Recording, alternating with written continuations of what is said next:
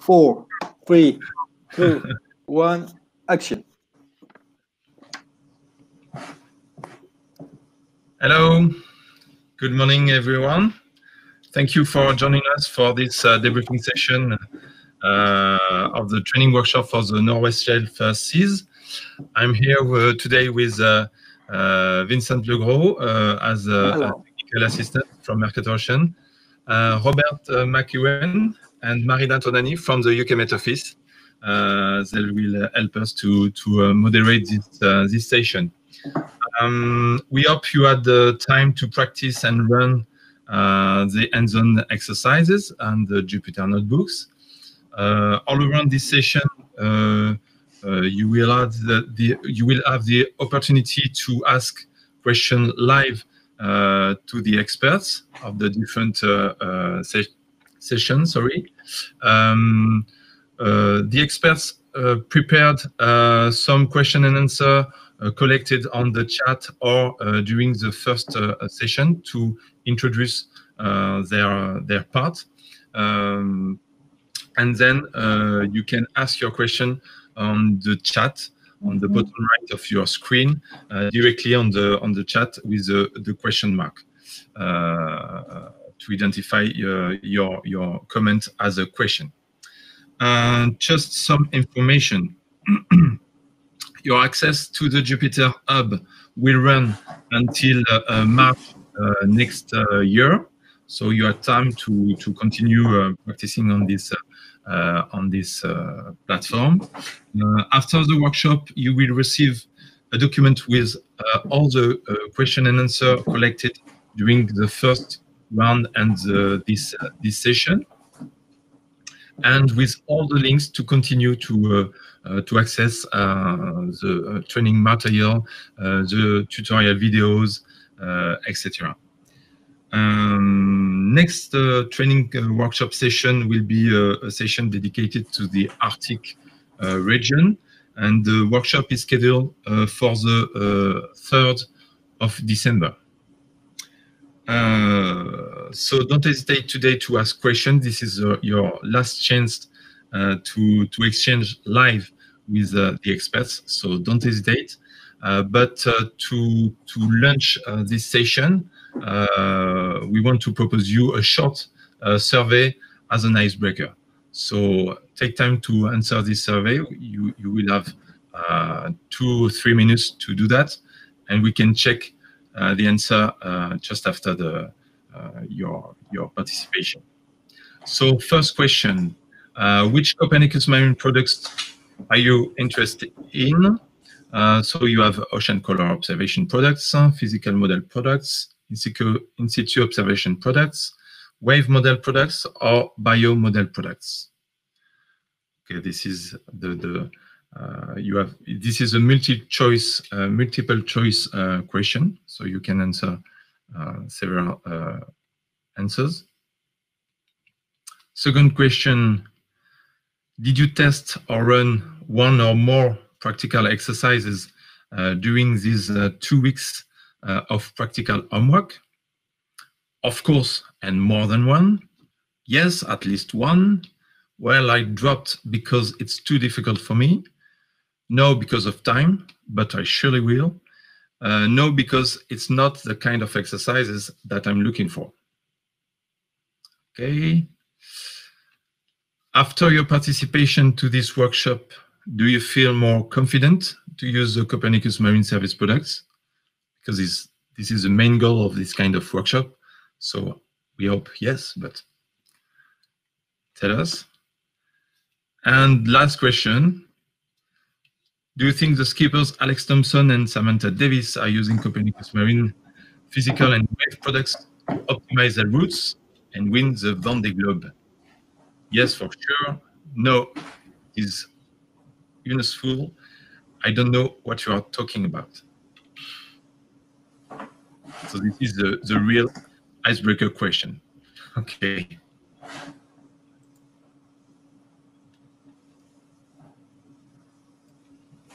And this is a specific race, the Vendée Globe, because the sailors have to make their own routing. Normally, they have a team on land, a team who are dedicated to this kind of forecast and routing prediction.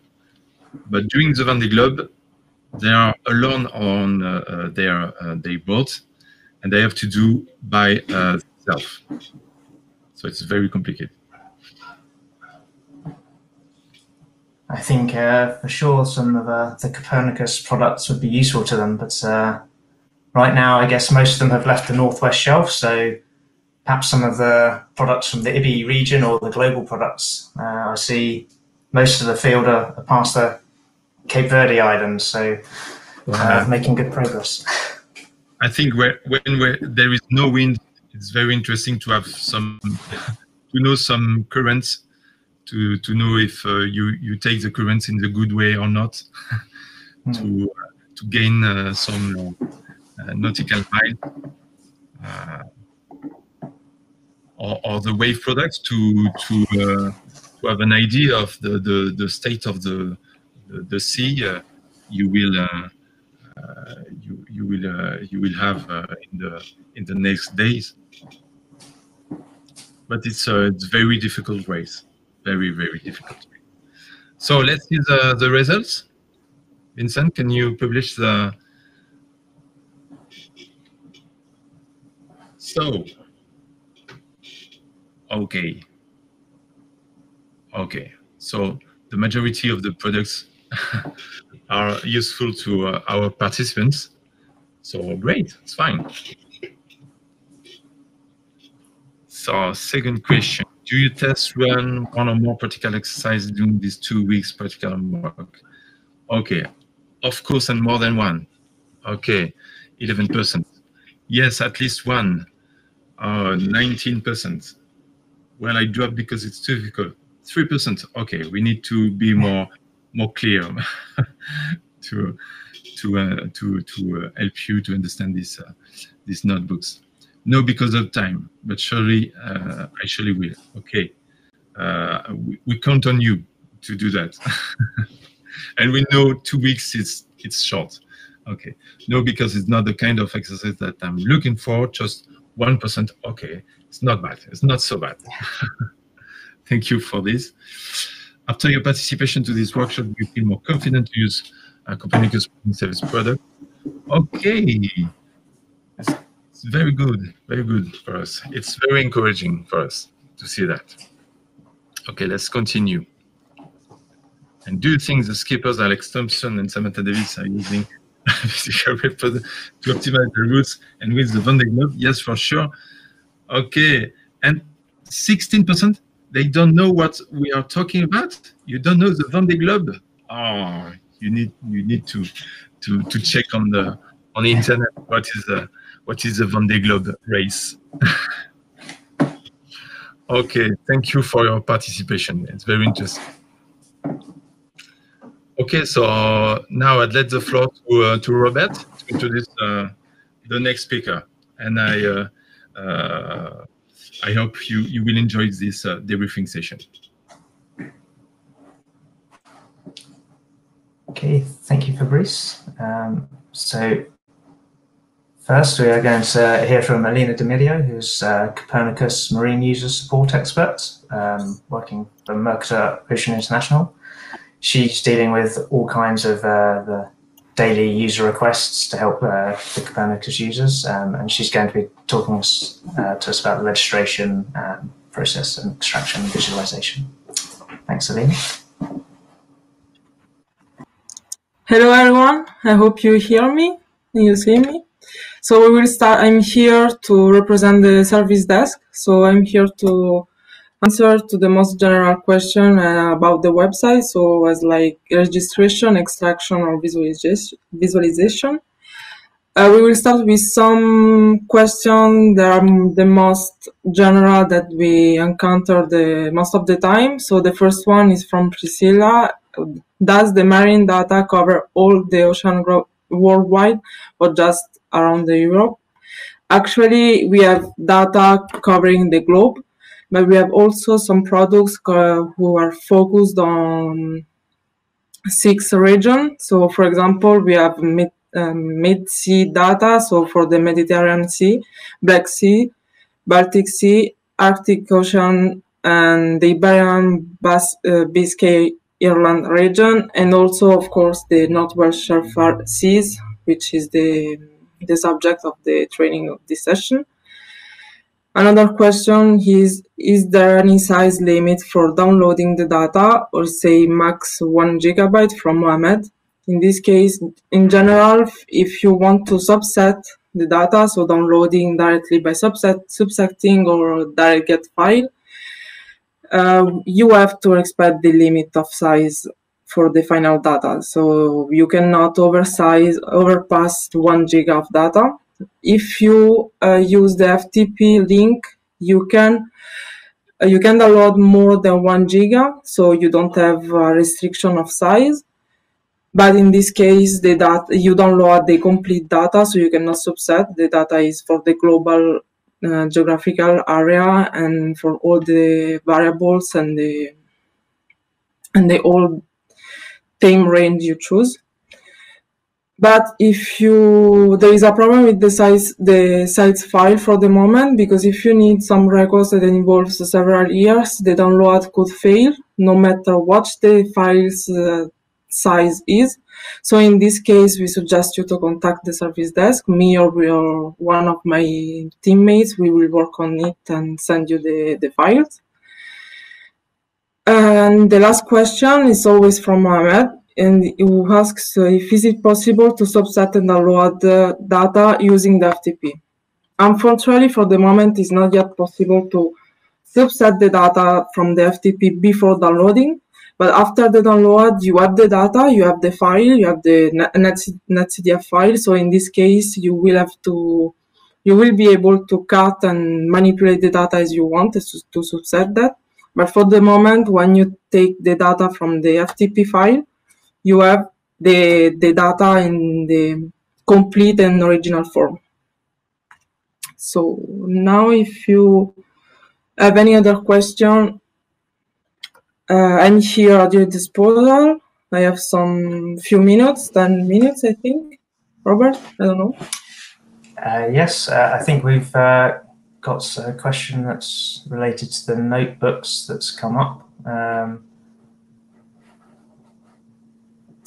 And otherwise, if for the moment you don't have any question, we are at your disposal, so you can contact us via mail, or also in the website now there is a small chat, interactive chat, so you can send us to a message and we answer via chat. It's gonna be more faster and intuitive, and you will have your answer.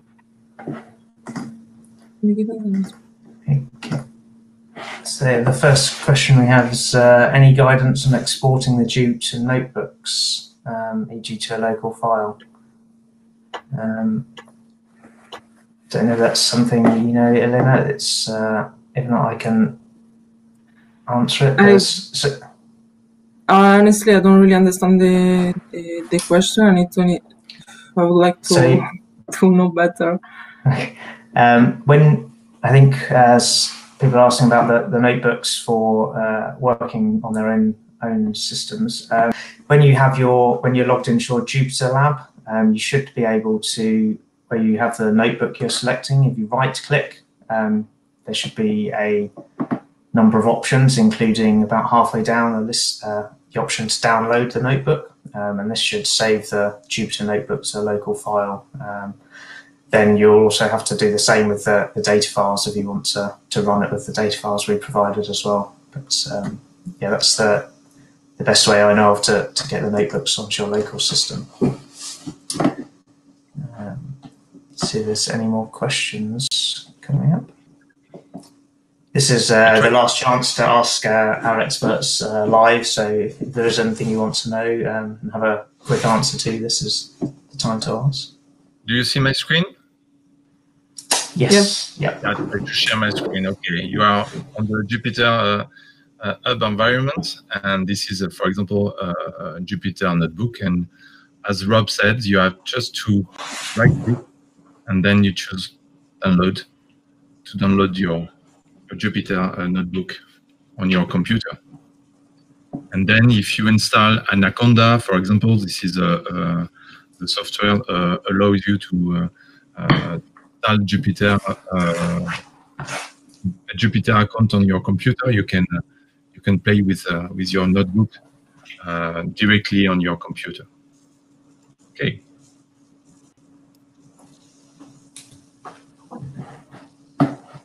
So, any more questions?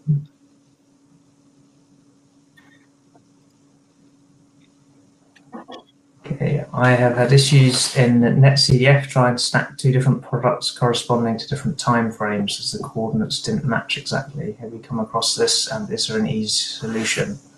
I use X-Array. Can't say I've come across this at all. I don't know if any of other experts have.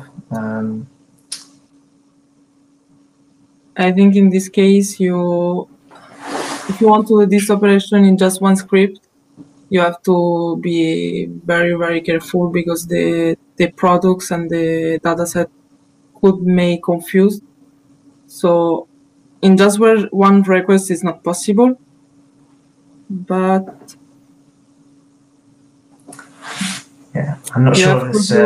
You have to create a Python script, especially for that, because with the classic way to download, it's not possible to create just one NetCDF for two different products in different time range.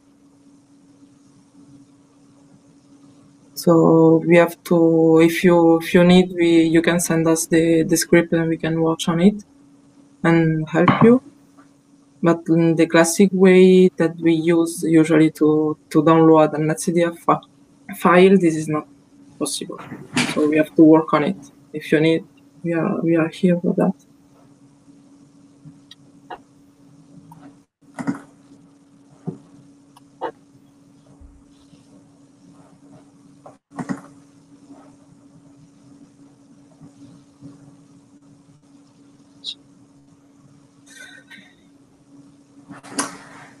Here we go.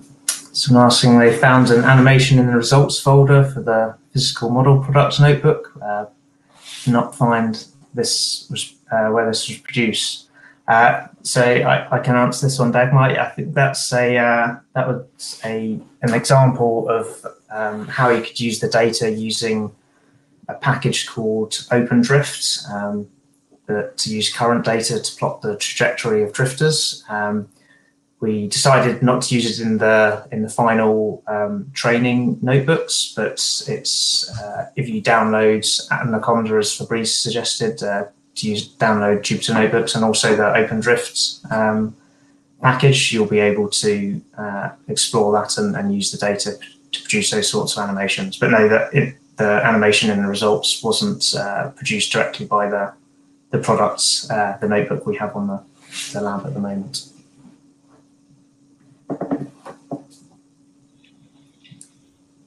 So another question, is it possible to use those bits of code from the notebooks in Python to achieve the same results, or do we have to install the Jupyter notebooks on our PC? That shouldn't be a problem. You should be able to copy the code cells and they should form a Python script on their own without the text descriptions in between. So that is another way you can run the notebook or the code within the notebooks. You don't have to use Jupyter. It's just Jupyter notebooks are a nice way to present the code, especially to new users.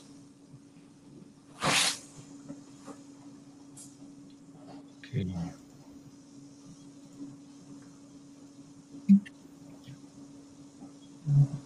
So I tried to open NetCDF files in software like ArcGIS or ERDAS.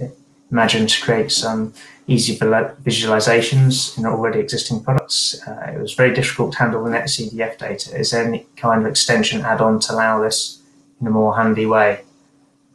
So Fabrice, Alina, I don't know. I'm not familiar with using ArcGIS extensively. I don't know. We more use the free version of ArcGIS, the QGIS. In this case, there is a video where it's easier to insert the netcdf to visualize it on QGIS because it's almost automatic. So you just need to select the netcdf file and open it on QGIS. Unfortunately, I don't have ArcGIS, so I cannot help you in that way. But I mean, if you try to use QGIS, it's gonna be, I think, it's more useful and more easier also to visualize them. But I can try to figure it out. Just need to have a bit more information. Or we'll send you a small tutorial to do that if you contact us. Yes, I just post a comment on with a link on Exactly. the list of GIS tutorial videos to access NetCDF data with QGIS. I think QGIS and ArcGIS are using the same, yeah. GIS philosophy to access data, and NetCDF is not well. It's very difficult to read NetCDF with this kind of tool, but you will find some good information on these tutorial videos. We have some. Today we have 4, and we're going to have 6 tutorial videos on GIS tool and how to load NetCDF data. So, any more questions?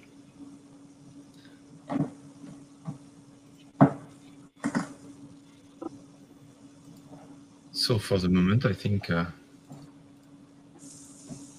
In any case, if you will have some question after, you will have some issues, you have to contact us, you will contact the service desk, and we will find a solution. If it's not in that moment from us, we will ask to the expert in that case, or we will figure out your problem. There's no problem.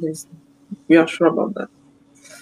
Okay, and Elena, you stay with us during the Yeah, stay here. If they have some question, I will answer in the chat. Okay, perfect. Thank you. Okay, so as we move on then to our next experts, who will be, I think,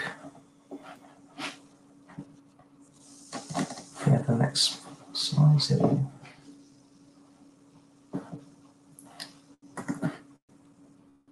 So we're going to be hearing some of the answers to your questions about in situ observations. So these will be presented by Eric Campo and Paz Rotland. So Eric is working at the German Federal Marine Agency, BSH, and I think he'll be starting. And then Paz is working with Soku Data Center, should be answering some of the questions too. So morning, Eric and Paz, I'll hand over to you. Good morning. Good morning, good day to everyone. Let's start with the first question, which is a question from Dagmar, and it goes like this. Is there a way to find out what particular data entered a certain CMEMS data set, say data from a particular cruise? For some scientific applications, one needs to know this when doing comparisons. All platforms that have contributed with observations to any in situ product or data set, they are listed in the index platform file. So the quickest way to check if a platform is included in our product is by looking directly into this index platform file, and by looking for its platform code, the platform code of the platform, or its WMO code.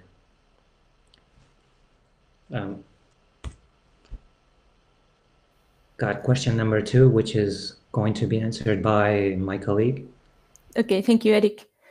So yes, I was questioning about this in the last intervention we had, and it's about if we are going to deploy some kind of API for dealing with the in situ data, and if this API is going to serve a GeoJSON format.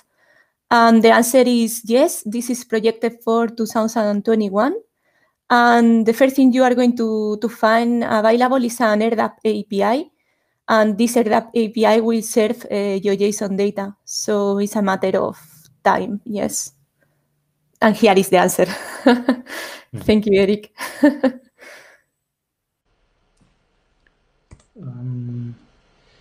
Do you plan to add CDOM, question number 3, do you plan to add CDOM data from biogeochemical Argo data? This is a question which was addressed by Raphael.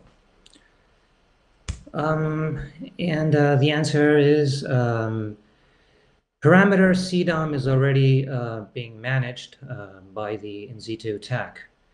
There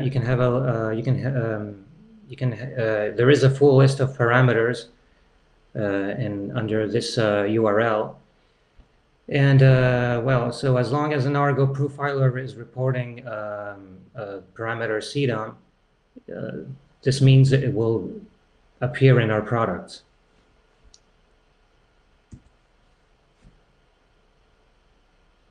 Question number 4. Please, Beth. Oh, okay. Yes, sorry.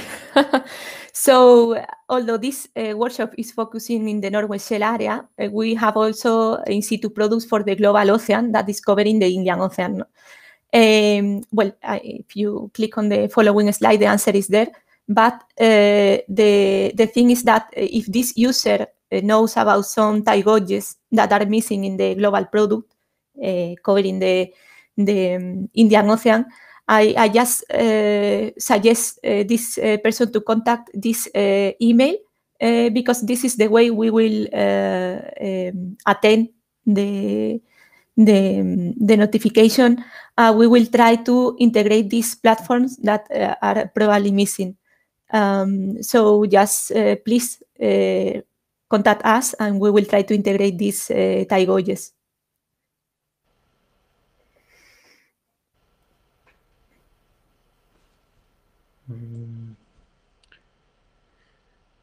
Yeah. So in this case, I also answered this during the last session, but what I suggested to this user is to go to the use case section in the main website of the Copernicus Marine Service. And in this use case section, you can filter by safety and disaster use cases. And you will find a summary of the downstream application dealing with this topic. And in those applications, you will find a contact person. And I suggest you to contact this person to get to know better about their approach regarding safety and disaster. This is the way I will do it. So I suggest this way.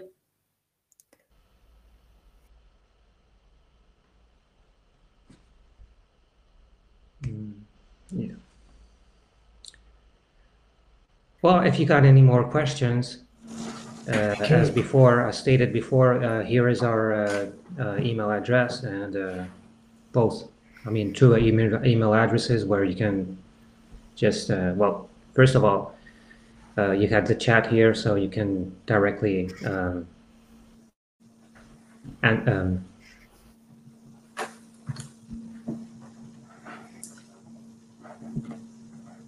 Okay, looks like we have some questions coming through hopefully soon. Thank you, Eric and Paz, for those. So if anyone has any questions now about in situ products.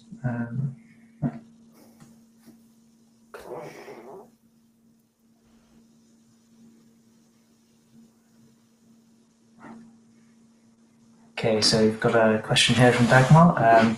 seagoing groups often submit near real-time data that is not finally calibrated. The calibrated data often follows later. Both versions contained in the Copernicus Marine Service data, or does the final version replace the preliminary version? Yes, in this we have two ways of dealing with this delay time data, if we can call it this way.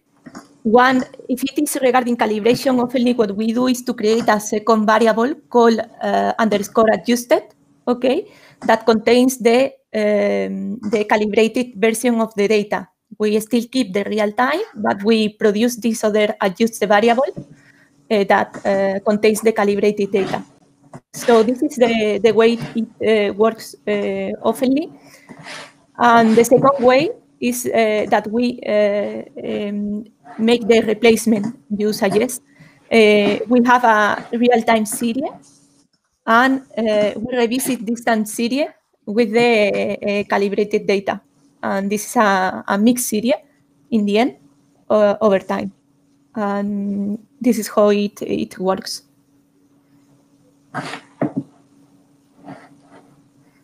Okay, thanks, Vaz. Are there any more questions? So Ludwig has a question. What is the reason why historical data... Oh.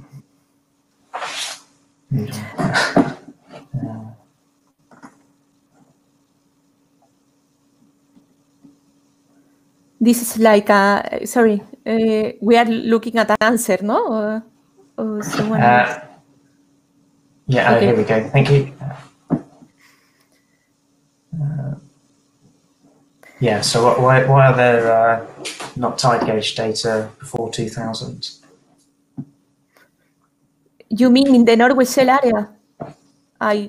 Maybe Eric knows the reason, but there is no reason for that. If the tide gauges is reporting data earlier, in the 90s, for example, it has to be there in the product. I really don't know. I would have to investigate why there isn't any data before the year 2000. It's weird to me. I've worked with tide gauges data, older than that. So I don't know. It maybe is some provider in particular or something like that. Yeah, might be. I'm sorry. Mm-hmm. Okay, question from Fabrice. Do you know what is the record for time at sea for an in-situ platform? In general, how much time can an in-situ platform be operational? For example, I know there are platforms that has been drifting over 7 years or something like that. So, but I cannot say this is the record. But this is something I know, for example. That's quite a long time, it seems to me. Thanks, Vaz.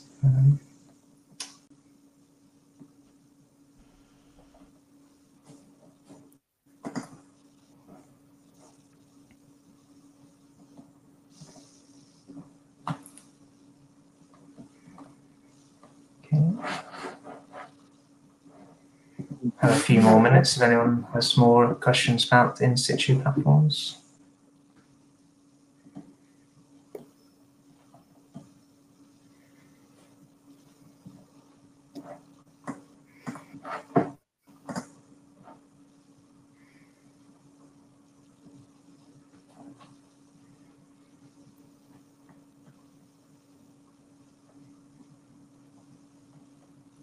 I see some people typing, so maybe there'll be some more questions. No? More questions? Okay.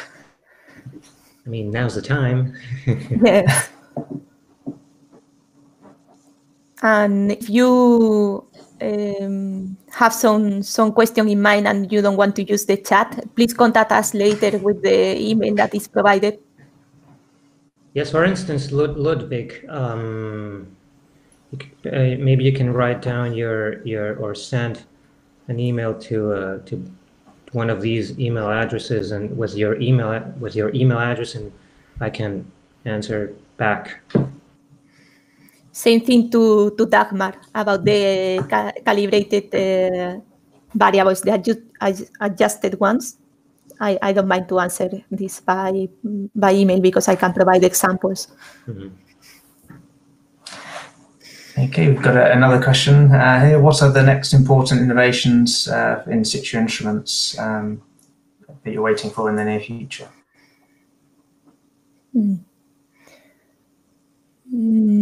I'm not waiting anyone in particular. I don't know you, Eric. Next important innovation about in situ instruments. You mean instruments installed in the platforms, or what do you mean exactly? Yes, something like that. I mean, for example, recently we have added sail drones. No. Yeah, I was thinking about. Yeah.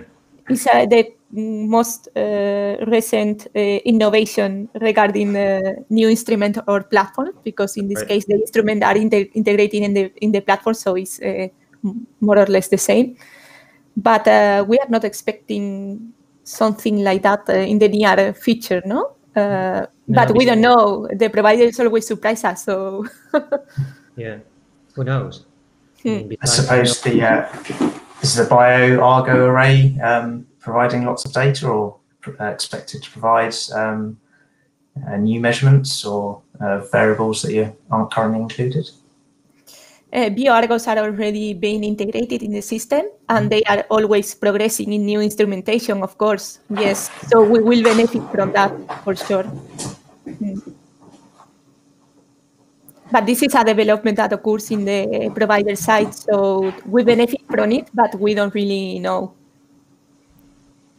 Sailors are like sailing mini sailing boats or something like that, that basically drifts with the wind, and they go sampling and reporting data regarding temperature of the seawater, and also they have meteo instrumentation, so also they provide data about wind along the track they perform. So, and if you visit the notebooks, I think you have examples about the sail drones, if I recall properly. No, not in the Norway shelf. In other sessions, in the Mediterranean session, we have an example, and you can check the video tutorials to see what is exactly this sail drone.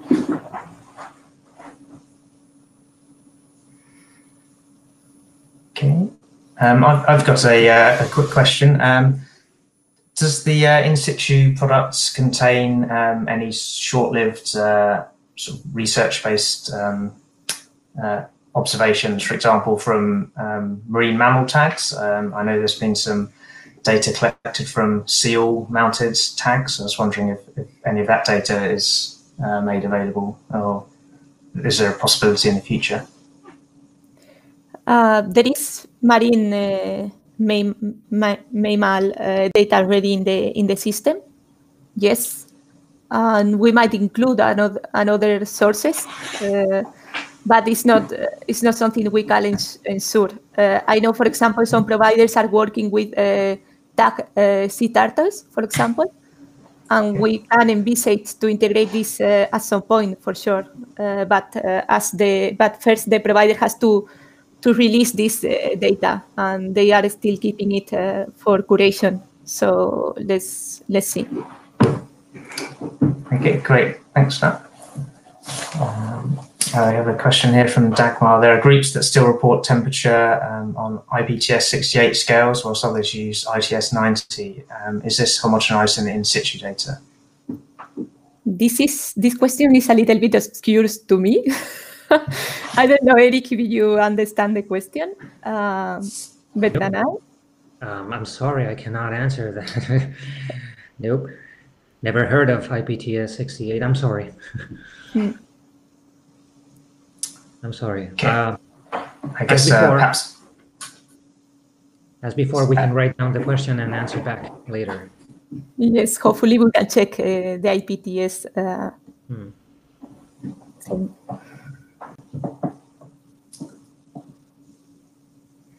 Okay, great. Don't see any more questions. Maybe there's another question coming through. If not,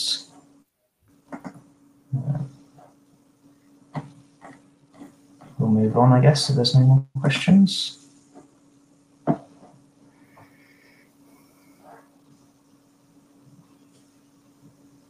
I think we can move on, Robert. Thank you. Okay. Great. Yeah, thanks, Sarah and Paz. Thank you. It's a great session.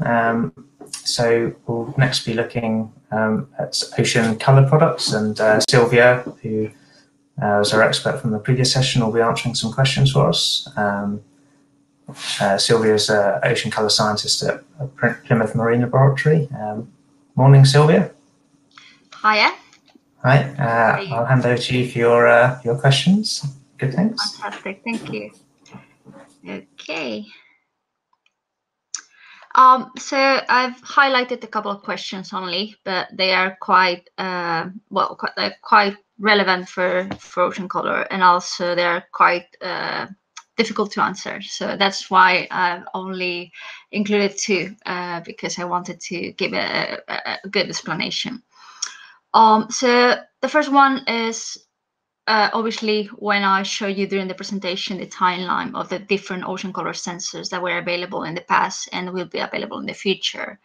The main question is how we integrate all those to create the multi-sensor merge reprocess or near real-time or delay time product. So this is this question from Angela, asking how the atmospheric correction is applied in each one of the sensors. So as you know, the light travels between the sea surface and the sensor across the atmosphere. So obviously it's going to be interacting with all the molecules in the atmosphere. So atmospheric correction is the main source of uncertainties or errors in the final observation. So there are several atmospheric correction processors available. For example, you have the ESA standard, which is called MEX, the NASA standard, which is called L2Gen, and then you have more experimental, so to speak, atmospheric corrections, such as polymer, which I'm showing in there. I have a link in there for polymer is developed by a company called Hayes in France. And there are other atmospheric corrections for more optically complex waters, such as C2RCC. They are really good for retrievals in case 2 waters. So those are turbid waters or areas where you have a lot of aerosols, for example, near to the coast. So at the moment, as I'm summarizing in here, we use L2Gen, which is the standard NASA atmospheric correction, and we apply that to data from seaweeds, Modis, Aqua, and Beers. And we use polymer for Meris and Olchi at the moment. So as you know, Olchi is the latest the latest member of the ocean color family on board the Sentinel-3A and B. So from those two, I wanted to highlight that polymer, because the original question was actually focused on sunglint. Polymer is particularly good at retrieving ocean color data in really tricky situations. So that is the presence of sunglint, which basically that means that the sunlight is being reflected back straight away from the surface of the ocean to the sensor. So it's the same thing as you suddenly just turn a corner and you look at the sun and you're partially blinded for a second. It's exactly the same thing for the sensor. So to be able to retrieve data on that condition is quite tricky. Polymer is able to do that because it doesn't rely, most atmospheric corrections rely on the hypothesis that the signal in the near infrared and short wave infrared is practically zero for clean or open ocean waters. Polymer doesn't rely on that assumption, so it uses the whole spectrum. So it's able to detect data or acquire data under conditions where that near infrared or short wave infrared signal is not zero. And that means also in terms of other situations, for example, when you have haze or dust in the atmosphere, polymer is actually quite good. in these situations. So this obviously leads to a lot of more data, and that improves the spatial coverage compared with other atmospheric corrections. And the second question kind of touches on the atmospheric correction as well, but it's more broad in the sense that how do we merge the rest of the products. So, for example, for the REP, or the reprocessed data set, we have the top of atmosphere radiances coming from all the different sensors. We apply the atmospheric correction, as we were just saying, and that means that we bring all the measurements from the top of the atmosphere back to the surface of the ocean, so that we obtain what we call remote sensing reflectances. Then we bin all them together, and that means that we apply some flagging, and then we aggregate all the data on a certain time period. So that's usually 1 day worth of data. Then we do the band shifting. So as you will remember from the presentation, the different sensors, ocean color sensors, have different spectral characteristics. So the spectrum or the band center wavelengths are quite different from one or the other. So we have chosen C-waves as the sensor of reference, and we then band shift everything to that reference. Then we do a bias correction. So obviously the calibration between sensors is slightly different. That means that using the whole time series, you can compare the bits that overlap from one sensor to the other, and you can maybe detect or have a measure of the bias between the two of them, and then you can apply that. So you can merge easily. So the next step is obviously merge all of these together. And at the end, you have a multi-sensor remote sensing reflectance product, which is provided in the CNM's catalog. On top of that, then we apply the regional chlorophyll algorithm. So that's basically the answer to that question on the previous slide, is that the chlorophyll product or the chlorophyll algorithm is already applied on the already merged remote sensing reflectances. And this question also have a part 2, asking about how we validate. So I think I have a couple of slides on the presentation, so you should still have access to that, so you can refer back to that. But just as a reminder, that we have 2 types of validation for the ocean color products in the Northwest Shelf catalog. The first one is offline validation, so that's what most people understand as validation, is a comparison between CT data and satellite data. And then we have the online validation that gets updated every day. And that means that we are comparing 2 types of satellite data. So we have climatologies that give you an idea of the average value for 1 day, and that actually daily satellite data value.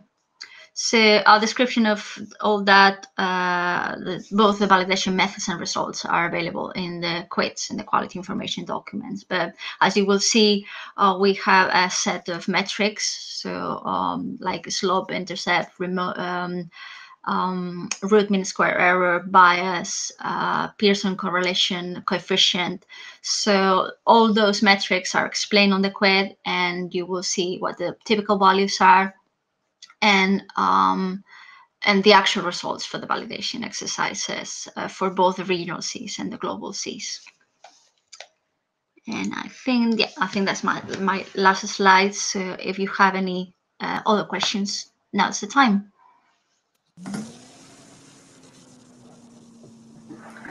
Okay, we've already got a question here. Thank you, Sylvia. Some words about atmospheric correction problem in the boundary between land and water.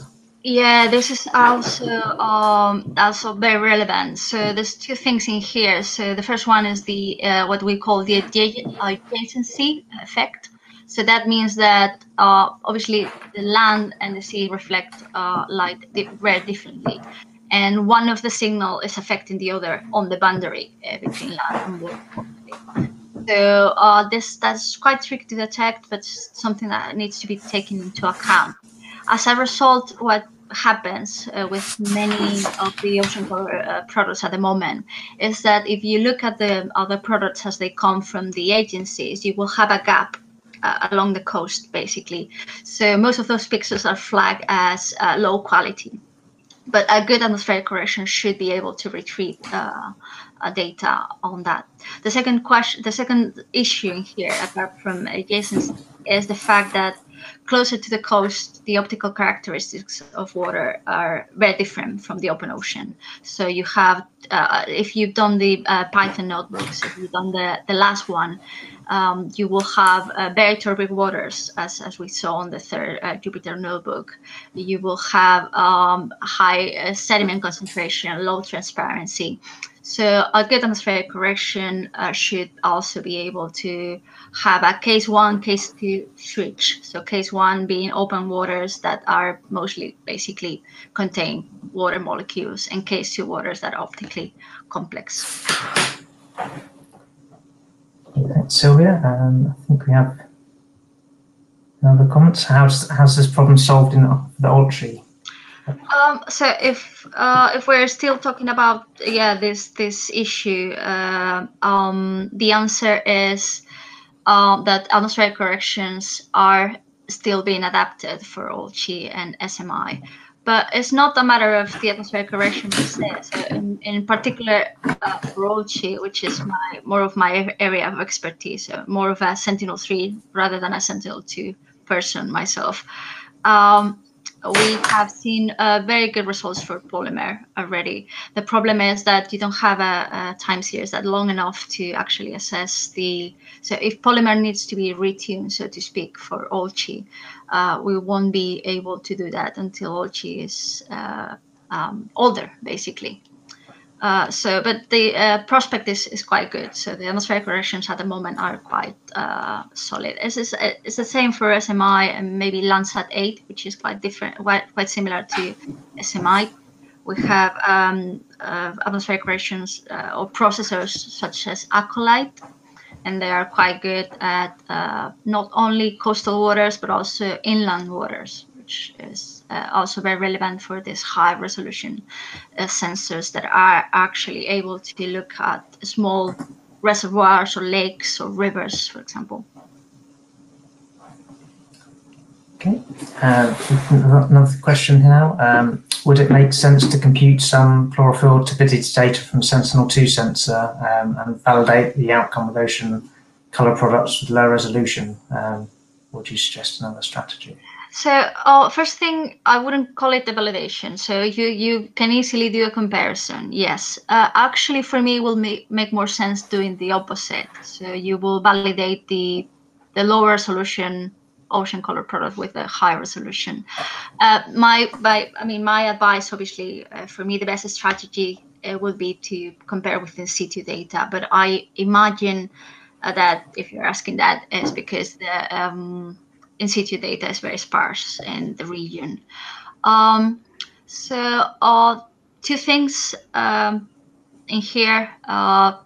To be able to do a fair comparison, you have to take into account, if you look at the quiz and we explain a little bit the validation method, you will see that we extract macropixels. So you have to take into account that those macropixels have to have the same size, obviously, because you need to be looking at the same surface in the ocean to be able to compare fairly.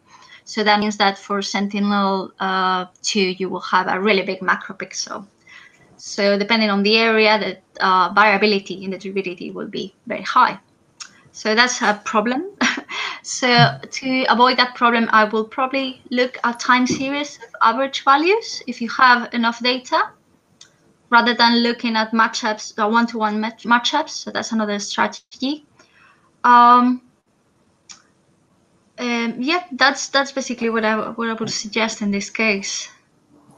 Okay, thanks, Sylvia. I think we might have some more questions coming through shortly.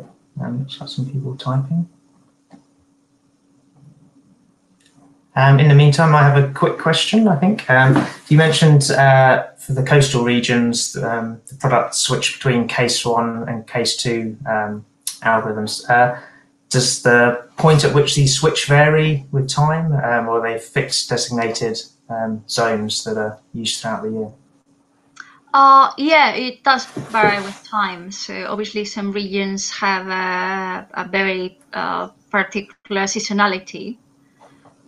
So if you look at, I mean, you can look at this from two perspectives. So purely chlorophyll, obviously chlorophyll in some regions is higher during the spring, autumn.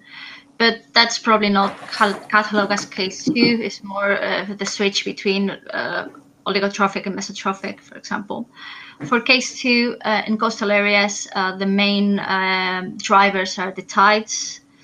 And also, again, coming back to the region we are looking at, which has a lot of rivers providing inputs into the sea. Obviously, those inputs depend on the weather. So the higher the river, so the rainfall really affects river inputs, for example. Or if you have areas where you have ice and melting ice, that will probably increase the case 2 characteristics during the spring after meltdown. So yeah, that's a problem. So you can't really say this pixel or this region is case 2 forever. You have to take into account the spectrum for each observation, and then again, a good atmospheric correction should be able to do that, not rely on set regions, but just look at the spectrum and be able to derive the characteristics from that. Okay, great, thanks. So I think a related question similar from Samantha about case 1 and case 2 waters. It's defined for each image. So it's not defined. We've developed a chlorophyll algorithm that's for the remoteness and reflectances. It doesn't really matter if it's case 1 or case 2.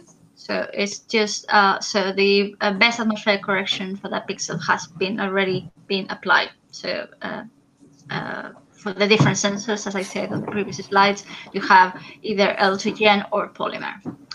And then for chlorophyll, we have derived or developed a regional algorithm that is case 1, case 2. So you have 2 regimes and you switch between the 2 of them with a linear regime.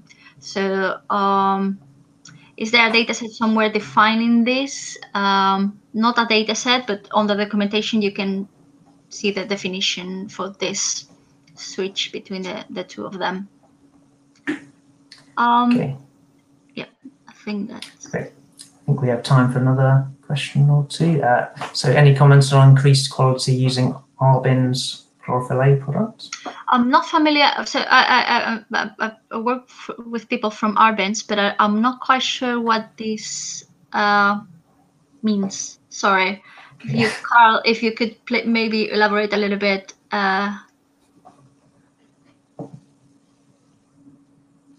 Do they have their own regional algorithm or?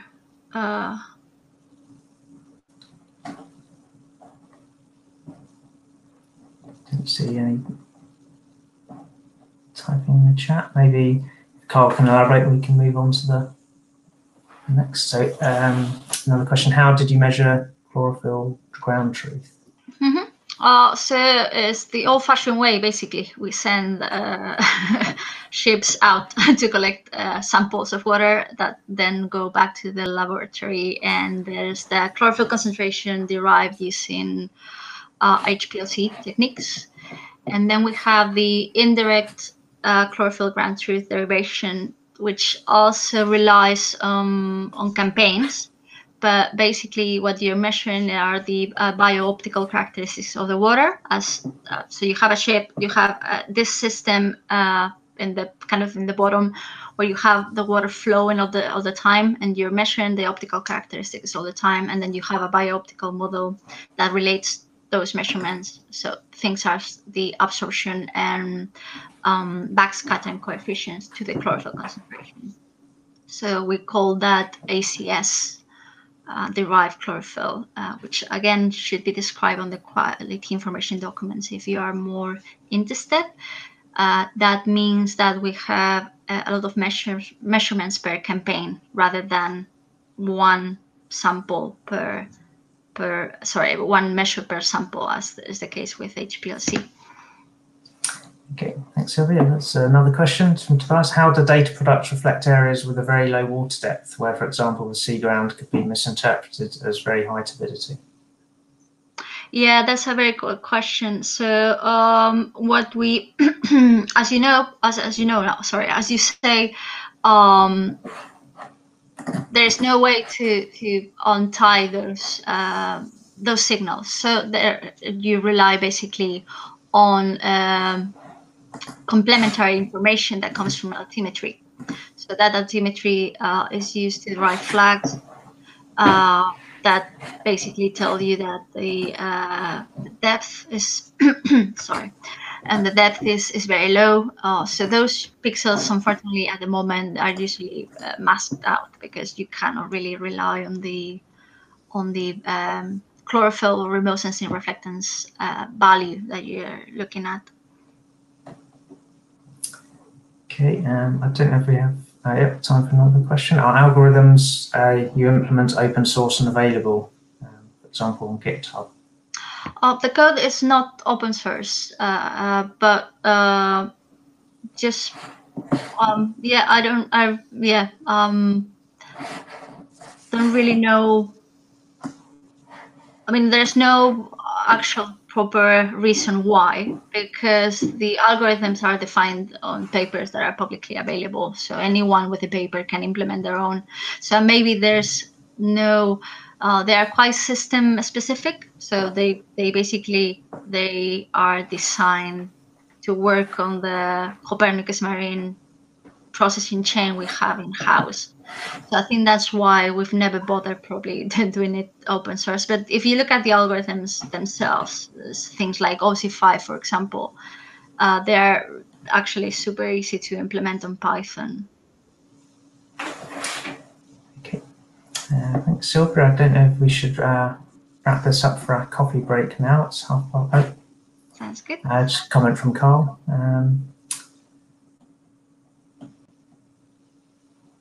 So I think there is another survey to come as well, Fabrice, is that right? Yes. Thank you, Sylvia. And thank you to all the experts, Eric, as from the beginning, and Helena, for this first part. Yes, we have a short survey during this coffee break.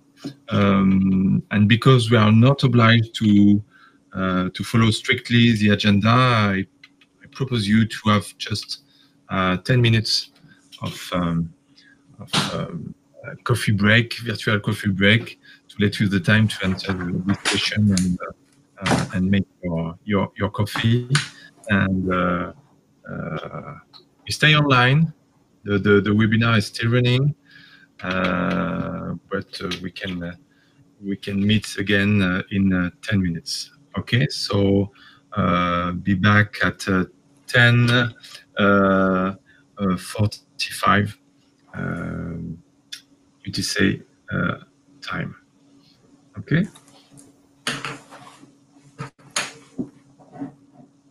And prepare your question for the next part. Be ready. Yes, and our next talk will be on the physical products, I think. With you? No, with Marina? With Marina, yeah. And then bio and wave products after that, I think. Okay, cool. So we're back. And in a few minutes, we'll start again this second part with Marina Tonani on the physical model products. But you have 1 or 2 minutes to continue the survey or to prepare your coffee. Okay.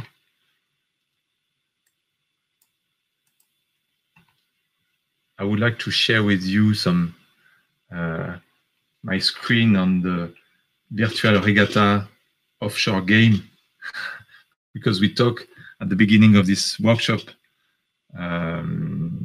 We talked about the Vendée Globe, the sailing race around the globe, and there is a virtual game. You can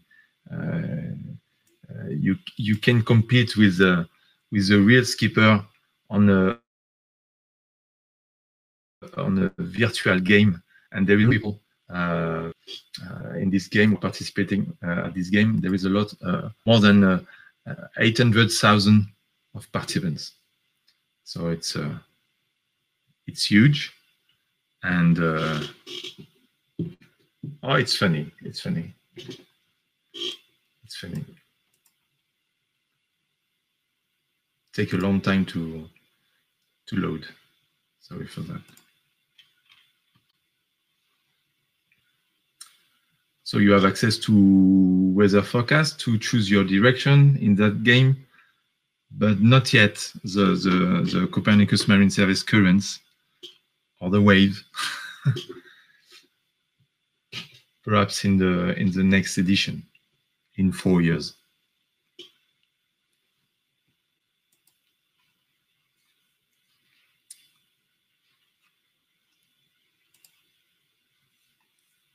So I don't know if there is some participants of this workshop today who are competing on this virtual regatta game. I can share with you this this address. And for the information, I'm not very good because you have to spend a lot of time to be a good competitor on this game, to change sails regarding the weather condition, and I have just time to have a look one time per day, so it's complicated to be a good competitor.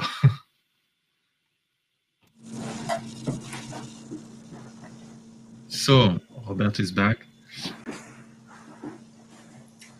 So we will not show the results of this survey because we don't have time for that. So I propose you to start the second part of this webinar. So I'll let the floor to Robert and Marina. Thank you, Fabrice. So yes, our next question session is on the physical products. It's going to be answered by Marina Tanani. She's the manager and leader of the Chelsea's team at the Met Office. She'll be talking about the physical products. So if you have any questions for this live session, don't forget to ask those in the chat. And morning, Marina. I'll hand over to you. Good morning to everybody. So I hope you are enjoying this debriefing session. So I will try to answer questions that have been written in the chat.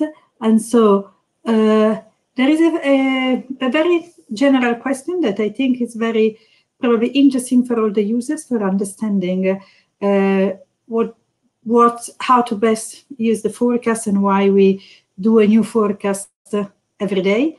And so this is the question raised by Ayman. So I don't know if you remember from my presentation where I was showing how the production cycle is working, where we run the system for each forecast cycle for 48 hours back in the past, so that we can get all the observation for improving the model initial condition and be sure that we start the forecast with the best initial condition ever, and then we run the forecast for 6 days. And so here is just a picture taken from the Copernicus web page, where there is also a part that is dedicated to the validation and verification of all the products that are delivered, and is a validation of SST for the different forecast lead time. So is for the same day, how good compared to in situ observation has been the forecast that was produced the same day, the day before, and so on. And as you can see, so the light blue line is the analysis. So it's where we use the observations for apply a correction to the model. It's the most accurate with the lowest error. And then with the increasing of the forecast lead time, we are also increasing the error associated with the information that we do provide. So it's clear that the best option would be, whenever it's possible, to use the latest available forecast and then to update it on daily basis as it is, as soon as it is updated on the Copernicus catalog, so that you can benefit of the most accurate information. Then, of course, this validation is based on observations, and so we need to have enough observation for doing an accurate verification of our forecast degradation during the increased lead time, and it's not always easy to make this assessment. But I think that could be a good example to show you how the quality of the forecast can be affected when we are projecting into the future. And for us, the future is a matter of 5-6 days.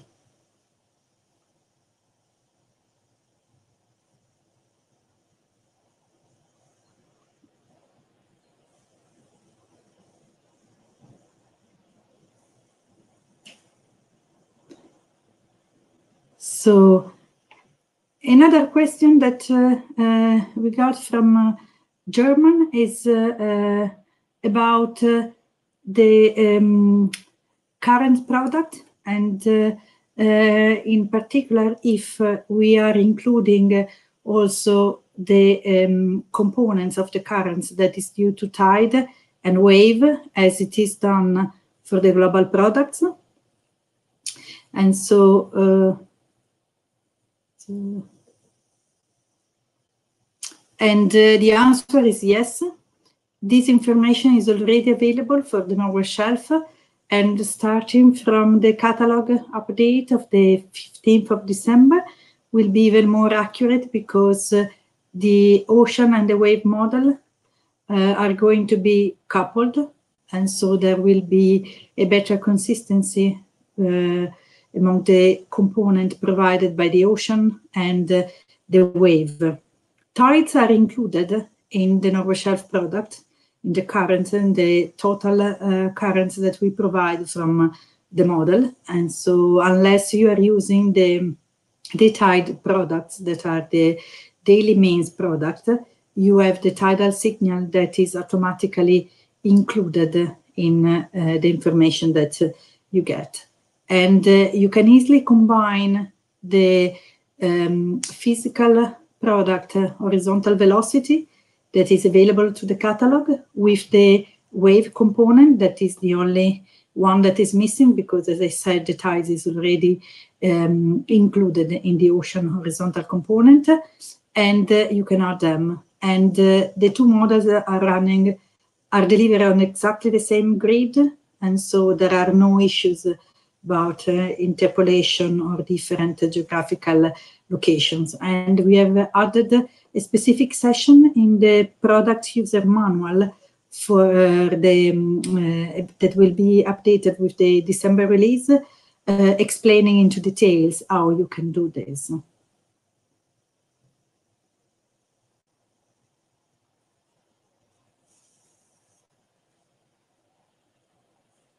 So if you have, so you can raise a question in the chat. Anytime you can contact the Copernicus service desk, so that they can provide you all the information you need, and they can also get in contact with us if you need a very specific information for an Norway Shelf product. Thanks, Marina. So now's the time if anyone wants an answer to a question about the physical products, or perhaps something more general, if not. But now's the time to ask it in the chat. This is the last opportunity to have a live interaction with our experts. So yeah, anything you're concerned or have an interest in, just feel free to ask now.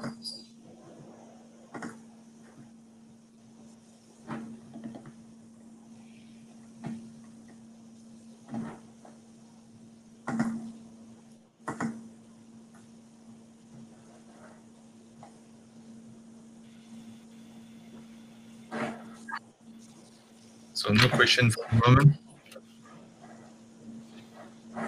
I don't see anyone typing anything just yet.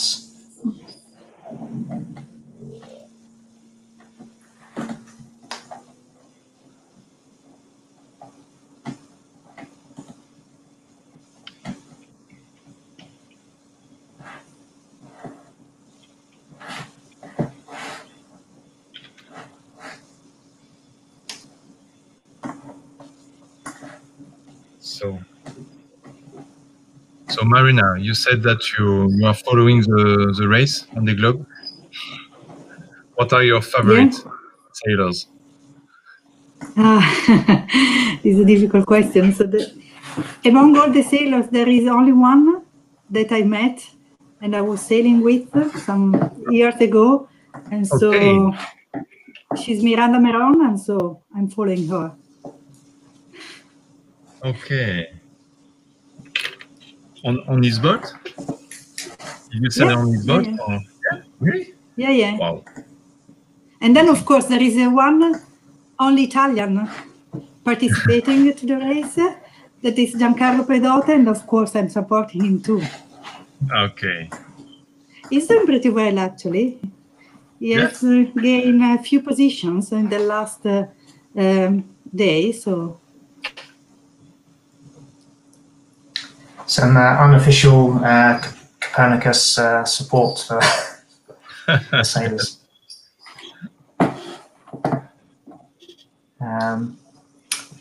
No questions coming through. So maybe everyone is taking a trip to their coffee machines. All the explanations were crystal clear.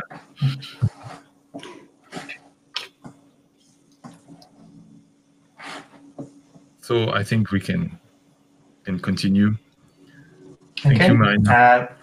If anyone does have any questions that comes to them later, then again, there's the email addresses you can send them to, or type them in the chat, and we'll try to address them at a later time.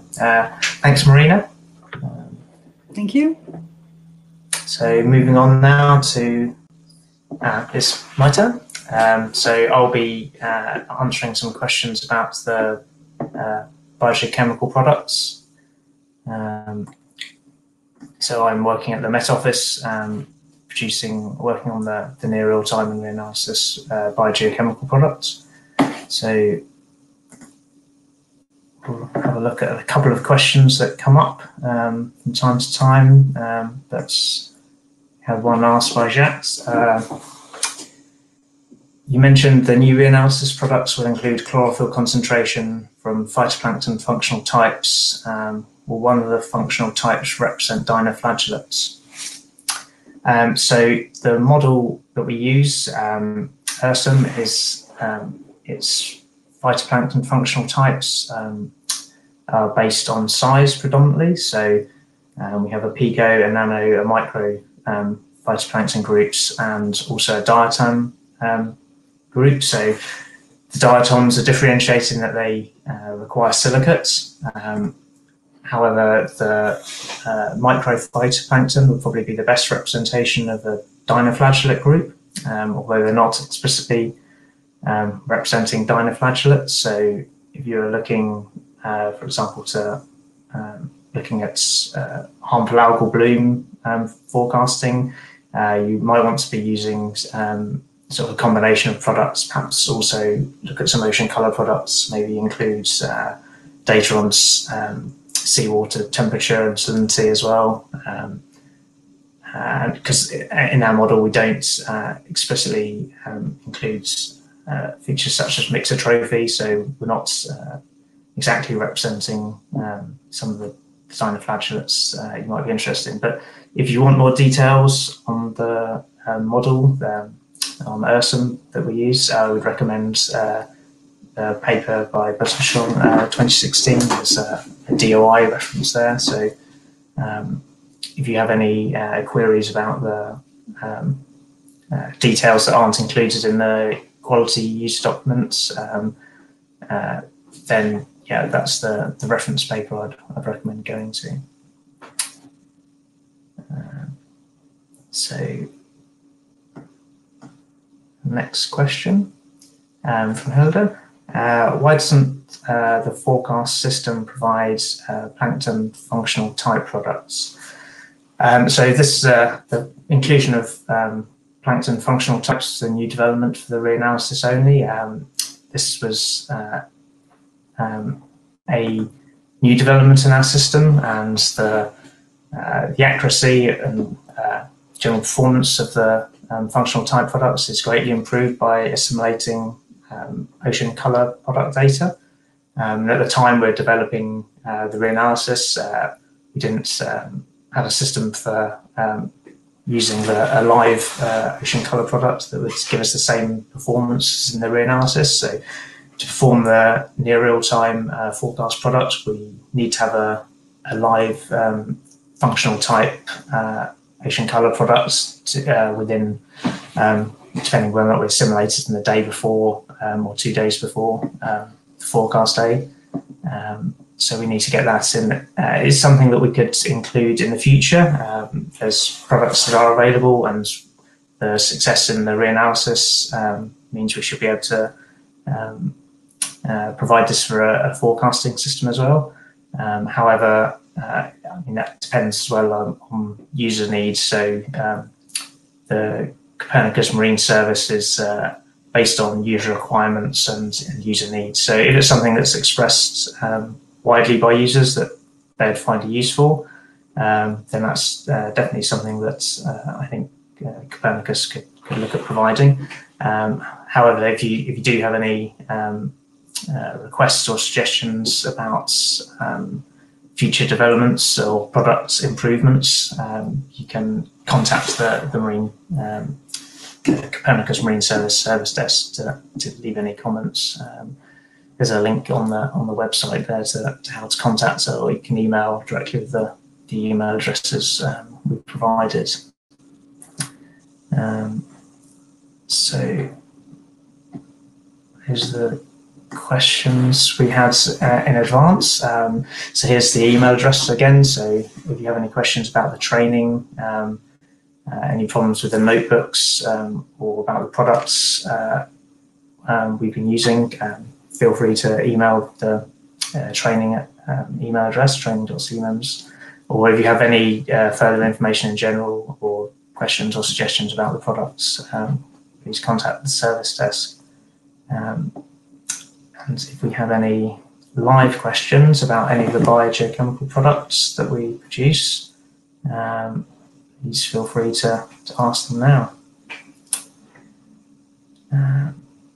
So, question: if there is any idea or chance to integrate social modelling into Mercator? As far as I'm aware, not from related to the biogeochemical products, but maybe a wider question. I don't know if someone from Mercator has any idea about that. I guess maybe that's could relate to a higher sort of trophic level model, perhaps fishing or exploitation within the marine environment. The model we use is just a lower trophic level, so we stop at zooplankton as the highest consumer, so we don't have fisheries or impacts interacting with the model, but I don't know if it's on the scope for future developments.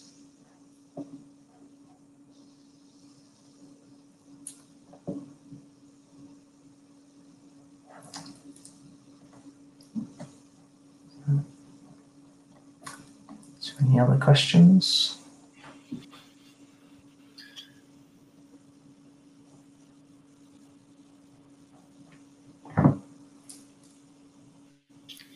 No question for the moment. Nope. Okay. Great. Well, as I say, if you have any questions that come to you at a later point, please email the Copernicus service desk or submit them in this chat later. But if there's nothing coming through, I guess moving on to our next experts, which will be Nieves, who will be talking to us about some of the questions for the wave model products. Nieves is an ocean wave scientist at the Met Office. Morning, Nieves. How are you? Hello, everybody. Hi. Okay, I'll hand over to you and to answer the questions. Thanks. Okay, so hi, everybody. I have here one question that was raised in the previous session. The question was about the main difference between the Northwest self-system production for the wave products, obviously, and the ERA 5 systems. So first of all, for those not familiar with it, ERA 5 is the latest climate reanalysis produced by ECMWF. It provides hourly data on many atmospheric, land surface, and sea state parameters, together with some estimates of uncertainty that are basically based on ensemble model data. So there are two main differences between ERA 5 and our system. The first one is the production system itself, and the second one is the spatial resolution. So regarding the different systems, at the moment we are using WaveWatch 3 in version 4.18. We will move to version 6 soon. And this is in its standalone version.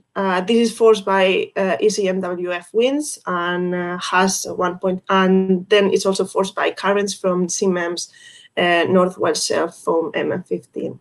So from December, we will have an ocean wave couple system. So the product will not be on, from the waves standalone on its own. This wave couple system, it will be NEMO and WaveWatch 3. And well, one thing I can say is that after some trialing, the system shows minimum impact on the wave fields, ensuring no degradation on the quality of the products. Regarding ECMWF ERA 5, this is an atmosphere wave couple system with a land surface model. I think it's called something like a H-TESEL, something like that. So they also use data simulation. They use 4D bar, as far as I'm aware, that is implemented in their system, that is CY41 something. And this is based on the integrated forecasting system IFS, which was operational from 2016, I think. The wave model they use is WAM, with some ocean wave data simulation, as I said before. So both WaveWatch 3 and WAM wave models are third generation models that are very similar in structure. So regarding the resolution, so the Northwest Shelf wave products obviously cover only the Northwest Shelf. The wave products are provided in 1.5 kilometer spatial resolution. And I just included as a reminder that about the resolution of the wave products, that although the wave model, the model products are provided on a regular 1.5 kilometer spatial resolution grid, the products are derived from a model with a native grid that is called SMC, and it has variable resolution of 3 kilometers for depths larger than 40 meters, and 1.5 for depths of less than 40 meters. For ERA 5, this is a global data set. Wave data are produced in a latitude-longitude grid with a resolution of 0.36 degrees, I think, for what they call H resolution, and 1 degree for the ensemble data simulation, from which they get the uncertainties. The atmospheric model resolution is about 30 kilometers and around 60 for the EDA.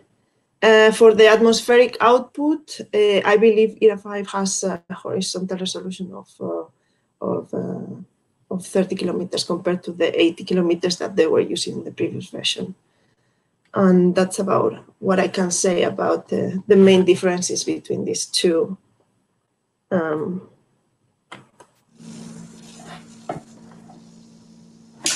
Okay, thank you, Nieves. That's a great explanation.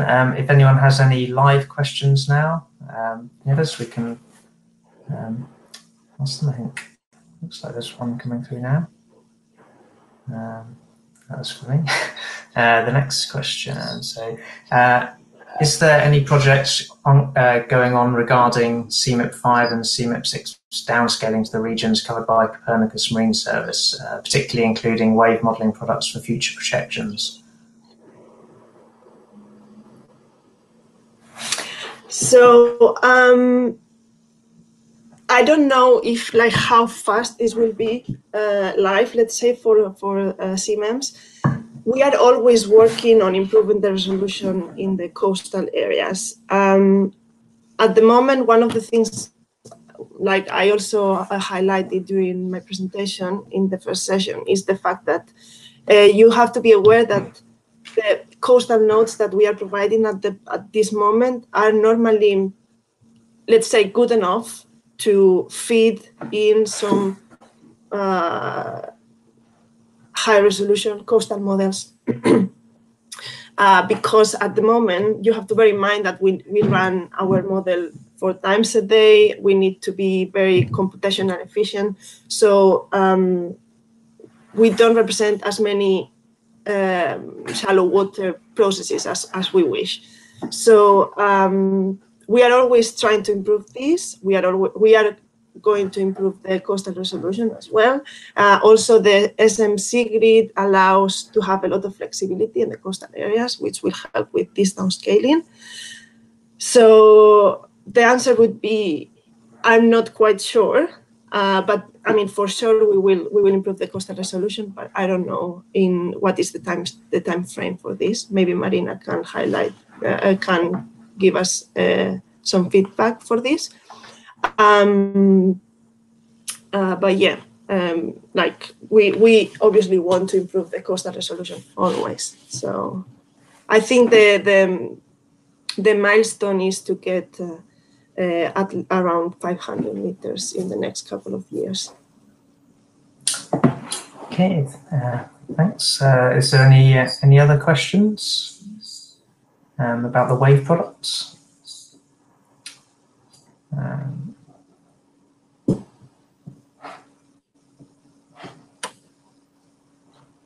Give people a minute or two to... In any case, if you have any doubts regarding the Jupyter notebooks or the wave product on its own, just don't hesitate to send an email to the service desk, and then they will forward to us.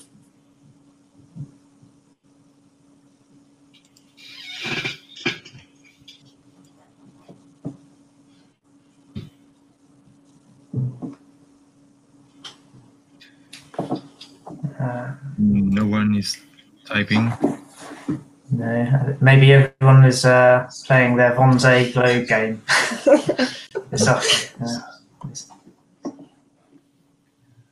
Thank you very much, Nieves, for your involvement. So, if we don't have any question, I think we can close this workshop. So again, as a reminder, you will receive soon after this workshop an email with all the links to continue your practical homework or to continue to discover the Copernicus Marine Service products through the Jupyter notebooks, etc. So you will receive this email and a document with all the question and answer collected during this 2 weeks of training workshop.